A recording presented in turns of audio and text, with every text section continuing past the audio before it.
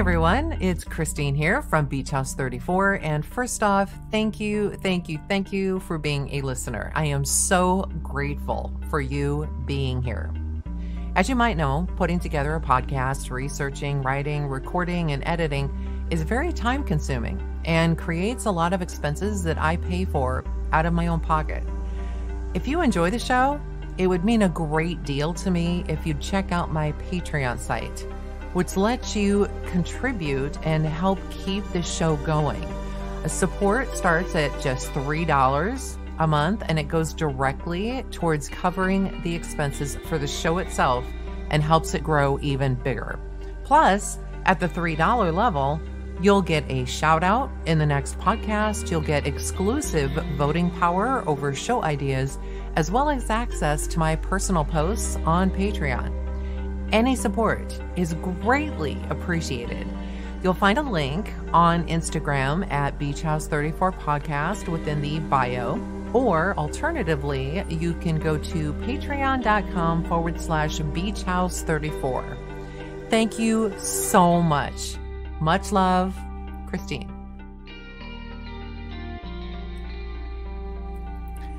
Before we begin, I want to give you a word of caution.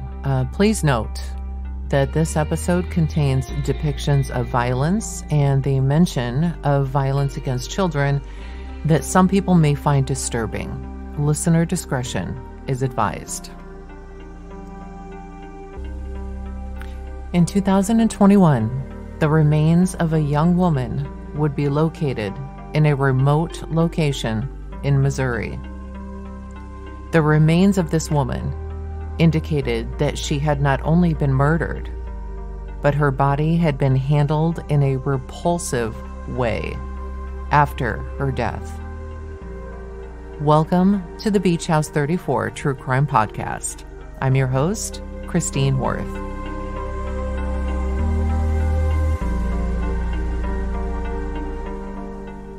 In July of 2021, a young woman named Cassidy Rainwater went missing in Missouri. She actually wouldn't be reported missing until late August, and this is when a friend of Cassidy's finally called the Dallas County Sheriff's Office to report Cassidy was missing. She said that Cassidy was 33 and she hadn't been seen in 6 weeks. Cassidy had last been seen, according to this friend, with a man named James Rainwater, which you would at first think, hey, they're related. But later, it was determined that this man's actual name was not James Rainwater, but rather James Phelps. And Cassidy had been staying with him temporarily on Moon Valley Road in Lebanon, Missouri, a very remote location in the middle of a heavily wooded area, 163 miles southeast of Kansas City. That same day, an officer was dispatched to this location to perform a welfare check on Cassidy, but he didn't locate her. The detective did, however, notice that the loft on the property looked as if it had been quote-unquote stripped, but no belongings of Cassidy's were found in the loft. A detective later questioned the owner of the home, James Phelps, and James said that Cassidy had been staying with him for a couple of weeks until she could get back on her feet. He then told the detective that Cassidy had also talked about going to Colorado. And James further said about a month prior, Cassidy had left in the middle of the night, met a vehicle at the end of the driveway in the dark, and had not been seen or heard from since. In the meantime, Cassidy's disappearance had hit the news. And because of this, an anonymous source sent in a cyber tip to the FBI. This cyber tip appeared to show pictures of a woman who looked like Cassidy, and she was partially nude in a cage. Other pictures showed the same woman bound to a gantry device. Now, personally, I had no idea what a gantry device was, and once I learned about it, it was horrifying.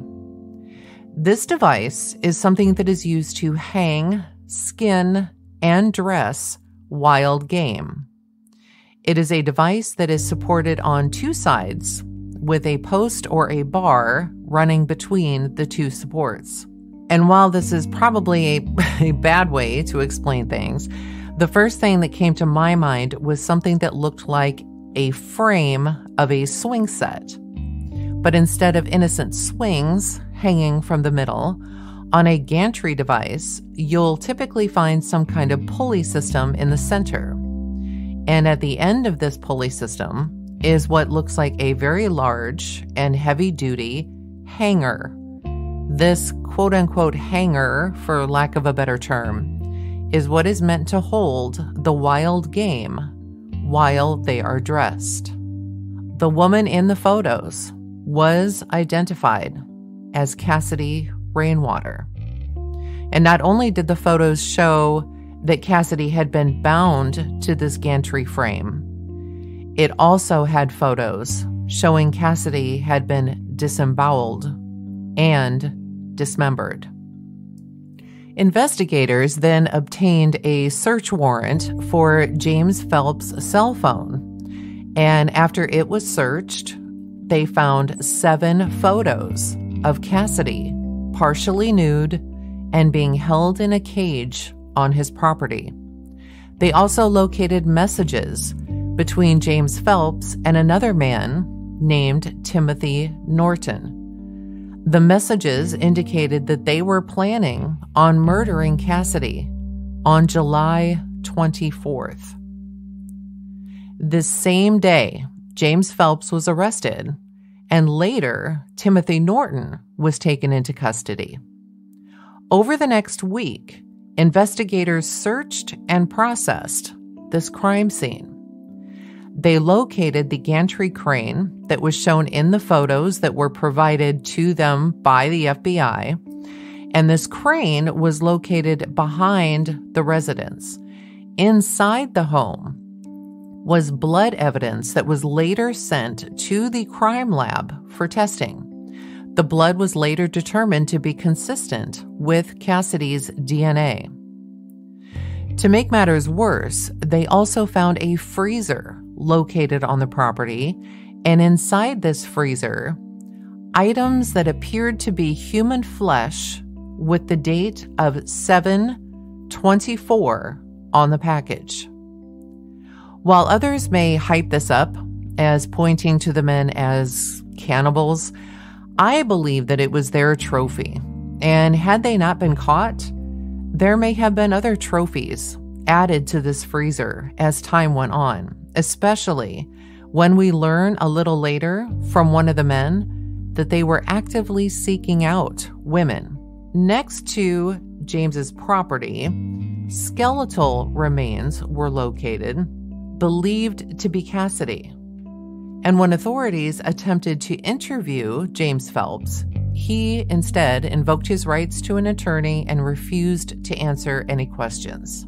Next, Timothy Norton, the second man involved in this, was interviewed, and he said that he was an over-the-road trucker and even lived in the truck when he wasn't actively working. So he wasn't involved in this at all.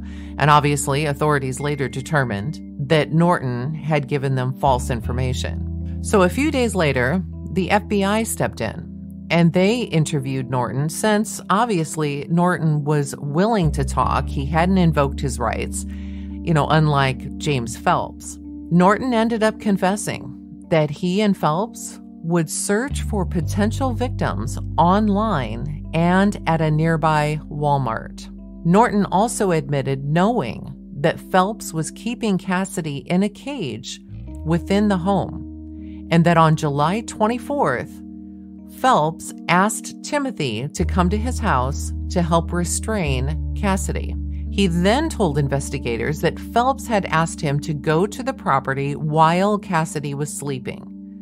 He then Phelps had made Cassidy sleep on the floor by the front door of the cabin.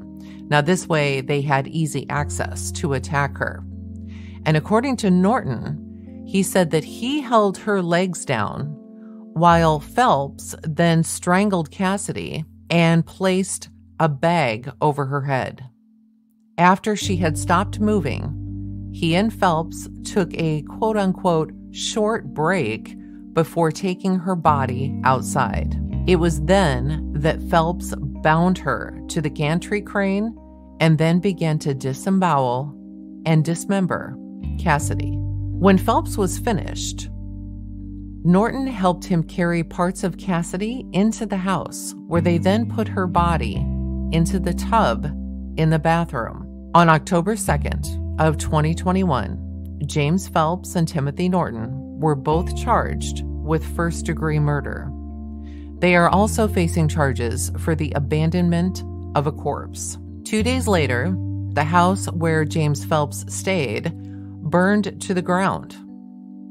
At the scene, investigators found 2 incendiary devices made with mortar tubes, balloons, and coiled fuses with a tripwire attached.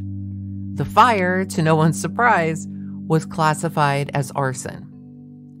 It wasn't until November of 2021, during a court hearing, that Phelps, the original man who had invoked his right, he wanted an attorney, he wouldn't talk to anybody. It wasn't until November that he learned that Norton, the guy who had helped him, had actually confessed. So a few months later, in February of 2022, new court documents were filed in the case of Timothy Norton, the second man. Now, while Norton was the only one of the 2 men to talk about Cassidy, you might think he had some kind of moral compass, but the court documents filed indicated evidence of a sexual nature and violence involving children that was located when searching devices owned by Norton. Almost a full year later, in April of 2023, James Phelps entered an Alford plea and was sentenced to life in prison without parole. Now, an Alford plea is when a defendant pleads guilty but doesn't actually admit to the crime. They just admit that there is enough evidence that they would be found guilty in a jury trial.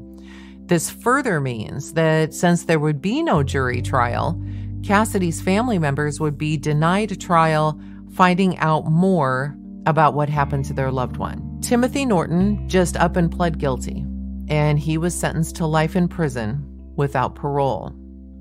Now, during an interview with KY3 in Buffalo, Missouri, Tim Norton admits that he deserves to die, and he said that things just went, quote-unquote, sideways. He said that he and Phelps thought Cassidy had stolen things from them and wanted them back. Quote, "The next thing I know, he was choking her and things were going sideways. If you looked into his eyes, that would have been the last thing, I wanted to do was cross him at that point in time. I know he's got a temper," unquote. In a really odd twist, Cassidy's mom actually went missing also in 2007, many years earlier. Her remains were found scattered in a field near Lebanon a year later, and no cause of death was ever released on her case, and no one has ever been arrested. But the Laclede County coroner said in November of 2021 that it is still an open case, but doesn't believe that there's any connection between Cassidy's disappearance and her mother's death.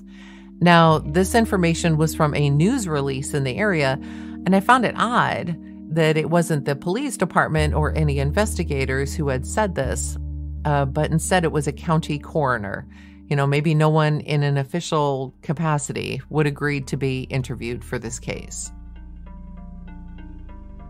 And that will do it for this little mini-sode. Thank you all for listening. And don't forget, if you like this show and you find yourself coming back time and time again, consider supporting the show by becoming a Patreon for only $3 a month. where you'll get perks like a shout out in the next episode, exclusive rights to view my current posts, and more.